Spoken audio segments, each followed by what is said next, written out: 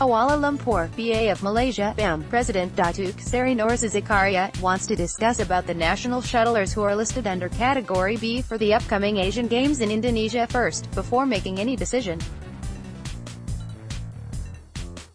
According to Norza, only women's singles players were listed under Category B. As President of the Olympic Council of Malaysia, OCM, we agree with the criteria set by the NSC, National Sports Council.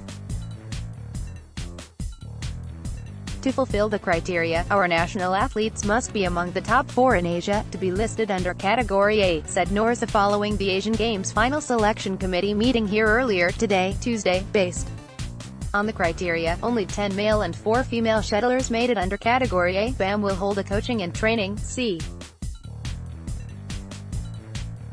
If need be, BAM will pay for the shuttlers, added Norza.